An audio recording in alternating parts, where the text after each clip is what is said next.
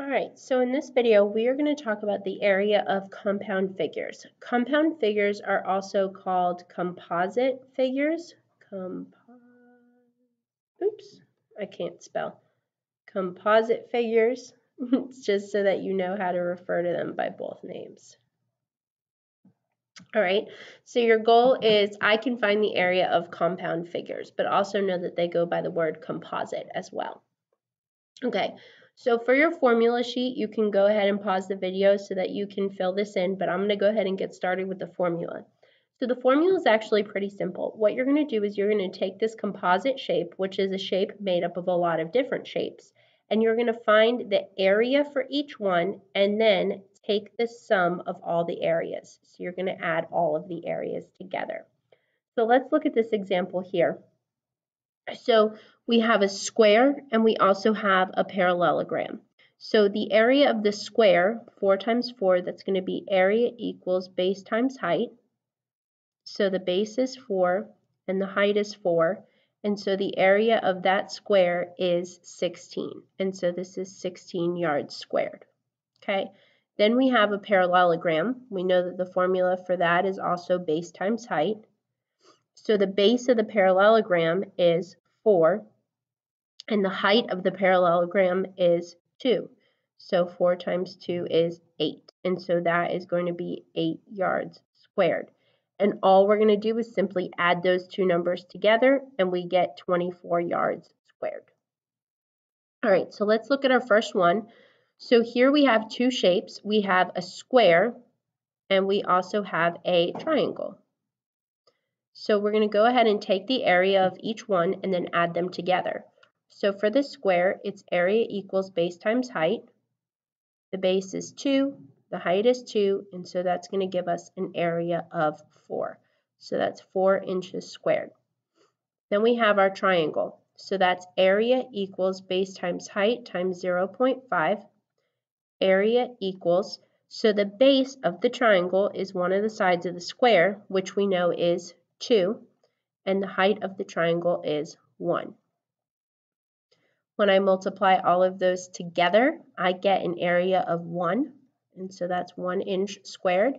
And when I add these two together, I get 5 inches squared. All right, next example. So here we have a trapezoid. And if you want to write the word trapezoid, you can. And we also have a half circle on top of it. So let's go ahead and calculate the area of the trapezoid. So that's area equals base 1 plus base 2 times the height times 0.5. So area equals, so my base 1 is 20 plus my base 2 is 32 times the height, which is 14, times 0.5. Simplify my bases, that's going to give me 52 times 14 times 0.5. Get my calculator going. So when we do 52 times 14 times 0.5, we're going to get an area of 364. So that's 364 millimeters squared. Then we have a half circle on the other side. So that's area equals pi r squared divided by 2 because it's a half circle. So area equals 3.14. Now the diameter is 20, so half of it would be 10 squared divided by 2. Area equals 3.14 times 100 divided by 2. Area equals, when we multiply those two together, 3.14 and 100 is going to simply move the decimal, and it's going to give us 314 divided by 2, which is going to give us an area of 157, and that's millimeters squared. Now, when I take 157 and I add it back to 364, I'm going to get 521 millimeters squared. All right, so the next one here, it looks like we can draw a line here, and I'll have a rectangle and a triangle. So I'm going to have the area of a rectangle and then the area of a triangle. Now, my rectangle is going to be area equals base times height. So my base is 110. Now, the reason why I'm not taking the 180 is because that is the base of the entire figure, including the triangle. I just want the base of the rectangle. And then times the height, which is 140. So when I multiply those two together, I'm going to get an area of 15,400. Then I have this triangle here. So area equals base times height times 0.5. Area equals, now I need to figure out what the base of the triangle is. So the way that I do that is I have the entire base of the figure, but I don't need this part right here, which is the rectangle. So 180 minus 110 is going to leave me with 70.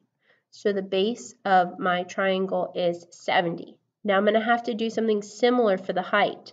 The entire height of the figure is 140, but I don't need this part here because that's not part of my triangle.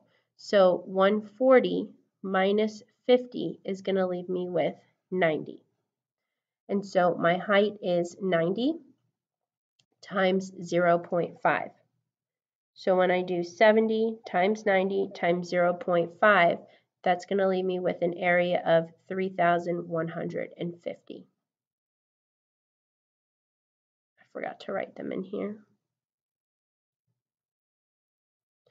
So when I add those two together, I'm going to get an area of 18,550 centimeters squared. All right, let's look at an example on a coordinate plane. So here it kind of looks like we have an ice cream cone, but we're going to have to separate it into different shapes. So here I'm going to draw a line. So we have a triangle and we have a half circle.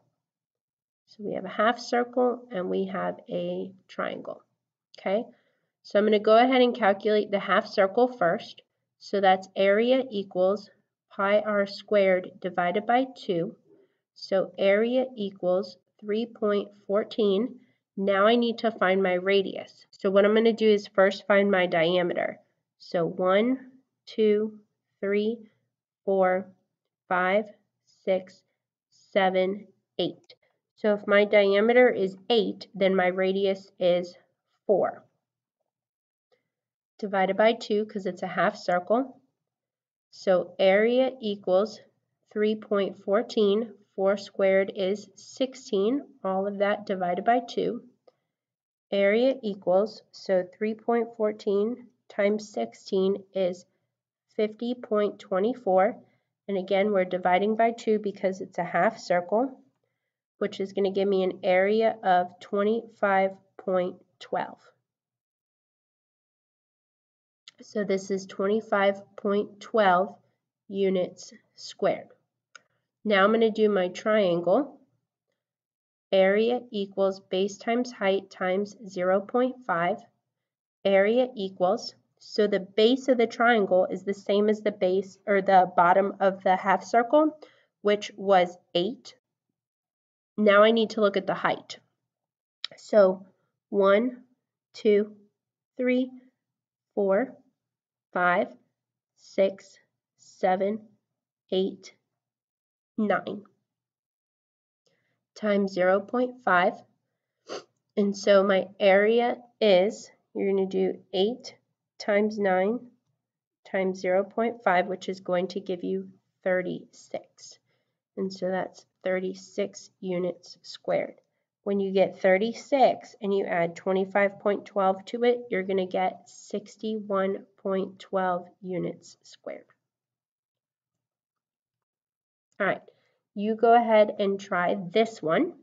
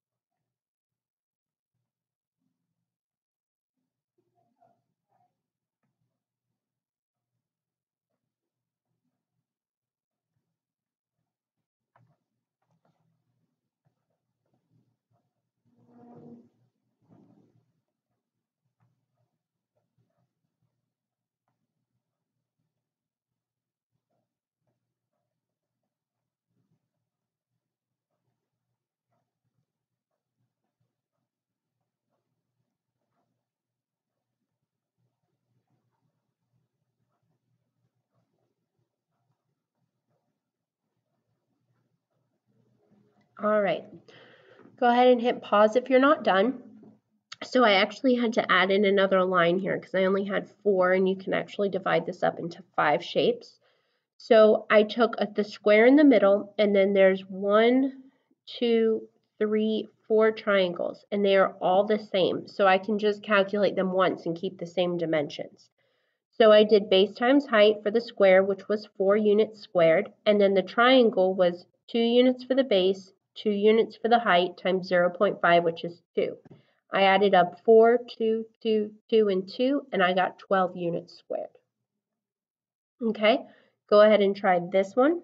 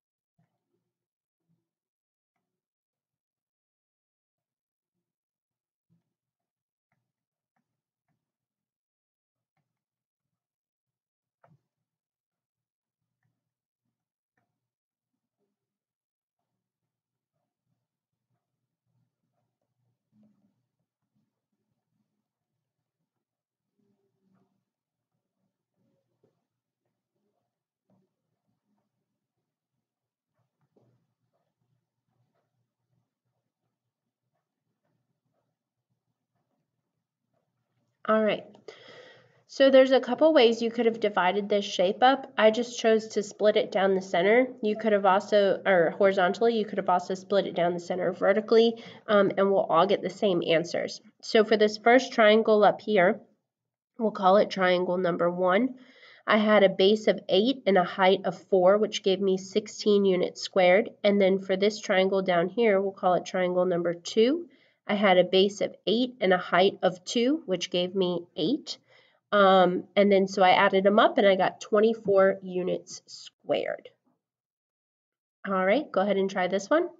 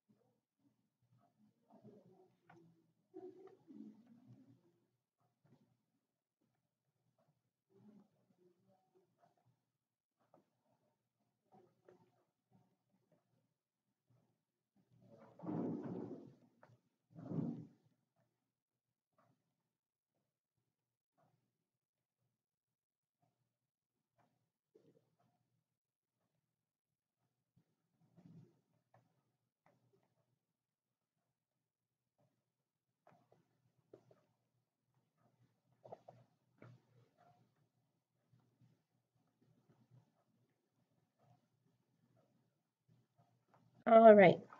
So we have here, go ahead and pause if you're not done. We have 2 different parallelograms here. So I just called them not parallelograms, trapezoids. So I just called them number 1 and number 2. So the only difference between 1 and 2 was that top base. The first one had a top base of 12 and the second one had a top base of 10. And it does make a difference in the area. So the area for the first one is 108 centimeters squared, 90 centimeters squared for the second one, and when you add them up, you get 198 centimeters squared. All right, so this last one is kind of like a word problem. So go ahead and read it, see if you can plot it appropriately, and then go ahead and total up the area.